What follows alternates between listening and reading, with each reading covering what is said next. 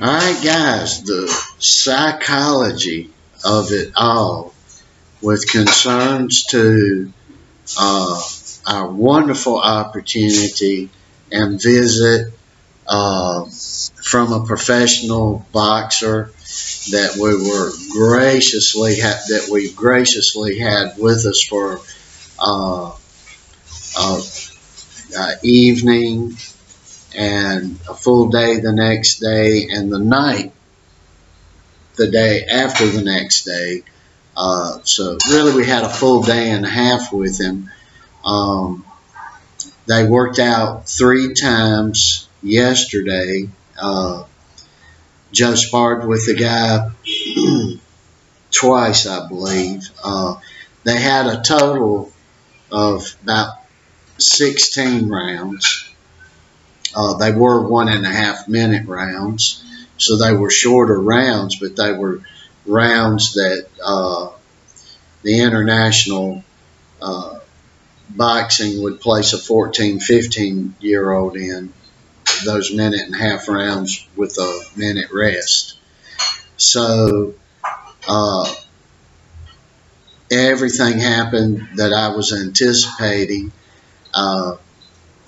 I said in the beginning, I put Joe through the psychology of it too, and I'm so glad I did this because, and let me tell you guys what I did. It's a little different with he and I because he is my son and I'm his daddy. But trainers or coaches should be doing these things as well. If you maybe you got a fighter at 135 and you got another, he's a young amateur but he's real good, and you're able to bring a good high quality professional in at 135,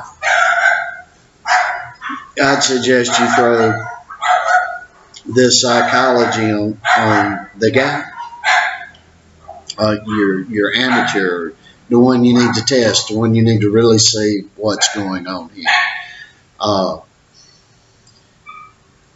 With us, I knew I can see a lot of things that younger guys can't see, and I can see these things really good. Of course, being an older guy and being the dad of Joe, there's some things I can't see. But I did the good thing here, in my opinion, and it ends up it psychologically worked real good for Joe because he got broke down not only physically to an extent, but he got broke down psychologically. And this is exactly what we wanted to happen. And I went through the motions with Joe. I was giving videos, and as my videos go is what I'm telling him as a 15-year-old, just turned 15-year-old young boxer.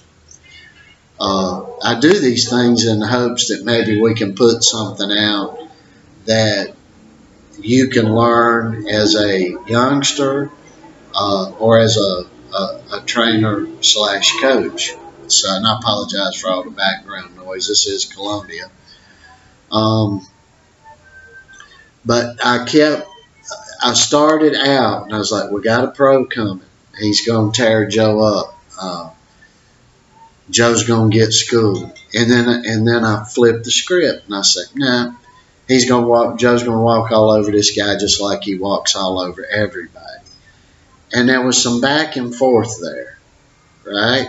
I go back and forth with that. And I put the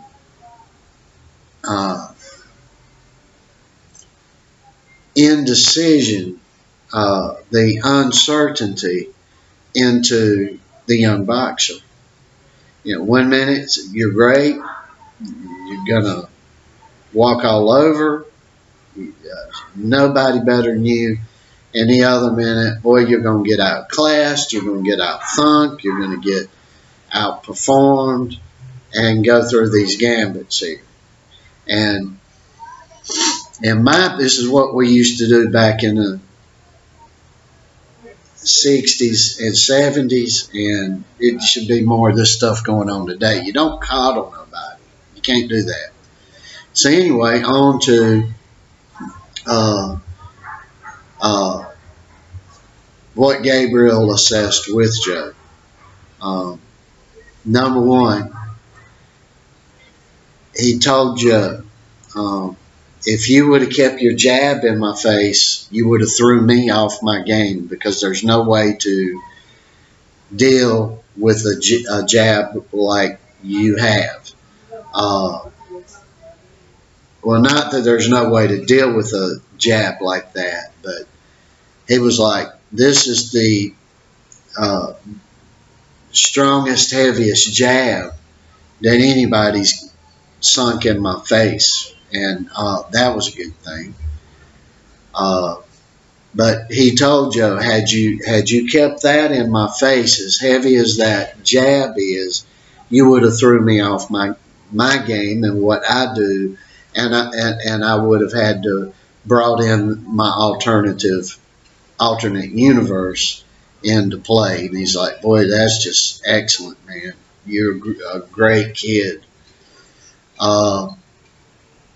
Now we're going to go through the pros here first, and then we're going to go through, of course, the 1,000,001 things that he needs to work on. He said that Joe's body punches, Joe caught him with a left hook gave him a liver shot, and he said he almost stopped. He said, I come to a point right there, you had that jab in my face, and a moment later, you got a right hook in my liver. And he was like, I was fixing to say, hold on, kid, hold on. But he, being the professional he is, he went on through it. He was like, now I got a job to do here. We're going to assess this kid. And so that was real good too. He was like, boy, you ain't going to run up on a teenager that's got the strength of this boy. So we were elated to hear what we did here.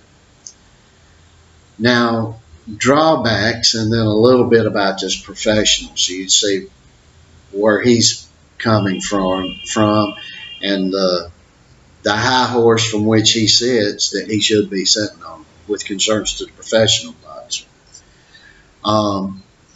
We've got, but here's some of the cons here. We've got to get more ring smarts, which only comes with experience. We got to draw back, which Gabriel told Joe he has that drawback too, and that drawback is there's nobody that can really test you anywhere in the vicinity of you. You have to bring somebody in to get a good hard spar, because there's no testing for you. Nobody that can push you to the limit with concerns of sparring. So he said, hey, that ain't a bad problem to have, and it's not. And I always say that too. Another thing we got to work on, which I can't physically do very well by showing by example, pad work. I'm totally uncoordinated now. If you see me doing pad work, it's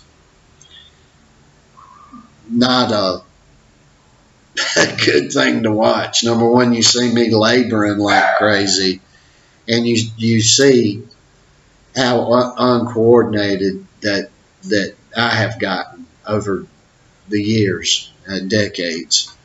I'm getting old, folks, but and we got to work on footwork, and we got to work on putting combinations together and being more calm in as a portion of the package of ring generalship. He literally was like, kid, you stick that jab in somebody's face and you're gonna beat any national champion 10 pounds under you or 20 pounds above you every single time. Venezuela, Colombia, and Ecuador. So that was good news. That was good to hear. So we got a lot, and there's a lot more. I could fill a 2-hour video up here, but very excited, glowing reviews for Joe at 15 years old. And I would beg to remind you guys, remember that he's just 15. We went up, this is one thing I want to talk to you about, and then we're going to talk about the professional and how good he is. We went up, our floor scale that we have here in the house, it's messed up. So we went up to a drugstore that's right near here. And I believe that scale is not accurate either, because it kept putting Joe at 167 3/4. Now, Joe has lost a boatload, well over 20 pounds. Or I'm thinking within 20 pounds, 25 pounds. Because Joe was sitting at 196 and 198 eight months ago. But we've put Joe on more of a, not a strict carnivore diet, but darn near close to it. And when I say not a totally strict, is because Joe's still growing, so he's got to have extra nutrients and things for growth and bone growth and this and that and the other. So he's getting some milk products and other dairy type stuff and more vegetables. And he's getting, you know, we're in South America, so he's getting avocado a lot and some other good fruits that are just chock full of nutrients. And some of these fruits I can't even, bodybuilders come here to buy one of the fruits and it tastes like hell. But you mix it with milk and put a boatload of sugar in it. And Arnold Schwarzenegger and Mike Menser and company and all these guys use this fruit, but the name of the fruit escapes me. But we do that every once in a while as well. His mother will make that up for him. And it's the fruit is a black fruit, and maybe you can find it online. Maybe I can remember the name and put it down in the description box if I can remember to even fetch the name. So Joe has lost a lot of weight. However, I know factually that Gabriel was dead on between 160 1/4 to 160 1/2. So dead on there. So we know that. And Joe just was way more massive looking. And I'm thinking that the 167 3/4 was not correct, and that Joe was more along the lines of 174 to 176. Like he's normally over 176 because he's always listed at he's in the juniors now, so it's a junior heavyweight, 176 or 174, I believe, 174 or 176. Can't remember that right now. Plus, so he's always in the heavyweight. So we got a lot to work on, but everything's looking very promising. Now on to Gabriel, the professional that we were lucky enough to get up here for almost 2 full days. And Gabriel has the reputation in Venezuela, Ecuador, Peru, and Colombia as the national champion destroyer.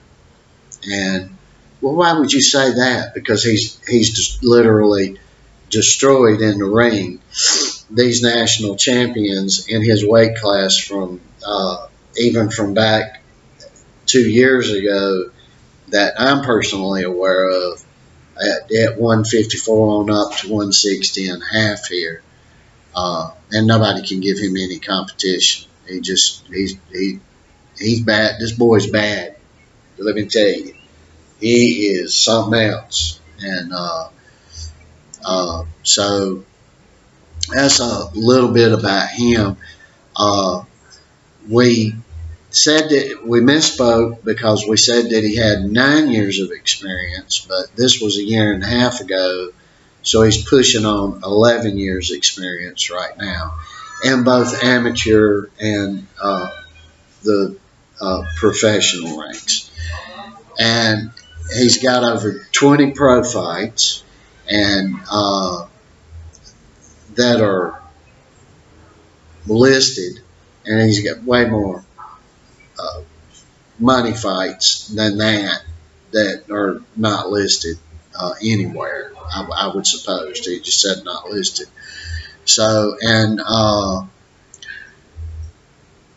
have no idea how many amateur fights he had, but he was popping around up here in the whole north part of South America, beating up everybody for years. So great reputation. So we are just fortunate and thankful to the Lord that we were able to get this caliber of guy in to work with Joe. And there's a lot of things I, just as an old guy, can't do. But fortunately, what we've done is he spent several hours with Joe and Diego, beyond all the sparring that he did, showing and videoing pad work, giving the examples for the footwork and pivoting, which is more of a Cuban style of movement that he has. And going to see what happens. And he's going to make himself just very available to anything we need in video and online. And we'll try to get him here while we're here, probably every 2 to 3 months. Bring him up for a few days or a week. Maybe next time we can keep him for a whole week. So very fortunate. That, we've been to a lot of gyms here, and these trainers and these people that be about right here. And here's what Gabriel is. He's way up here. Here's where the elites would be here. Here. The elite trainers and coaches and fighters. And he's way up here. So, he said a lot, gave Joe a lot of information, a lot of help, and a lot of advice, and a lot of pats on the back he gave Joe. He was like, wow, dude, wow, And he went, just exited out a little while ago, and he saying the same thing everybody else says. Boy, when you feel that power, you know it. You feel it, you know it. And feeling his power and in the third person right in front of him. And that's a good thing, and that's something really only people in the combat sport community, really how they talk and they behave with one another, and it's just a blessing. So we're just, although we got 1,000,001 things to improve upon, and then above and beyond that, 1,000,001 more things to learn. We got to keep in mind there's more than one way to skin a cat, as I always say. And Joe's still finding what just works really, really good for him. And the trainer can't find that for you, but we're getting there. And we know that Joe's got a hellacious left on him, right? Be it in the form of a hook, a jab, an uppercut, whatever. He's got a hell of a left, and he can use it. So we got to improve upon that. And Gabriel even went so far as to say that some of the toughest, strongest guys he had faced in the ring, that Joe's jab felt like their full-on right cross. And boy, what an honor to, as a 15-year-old kid, to be told something like that. What an honor. So I'll end this there. We're very happy. We're very elated. Joe got schooled. We're glad about it. Everything's progressing and going good. I was able to get a lot of help because, folks, I mean, I'm getting close to being as old as Salt, and I can't move. And really now with me, my strength is going too now, and my coordination was going along to before a lot of you was even born probably, and now my strength, the last thing to go is starting to really wane on me, but glory be to God, my son's gaining strength as I lose it. See, glory be to the King of Kings. So, but we love all you guys. We're so thankful to everybody that really shows an interest in what Joe's doing. And blessings to our Christian brothers and sisters and to everybody else. We love you. And we just wish everybody happiness and good health and to be of good cheer. And thank you so much.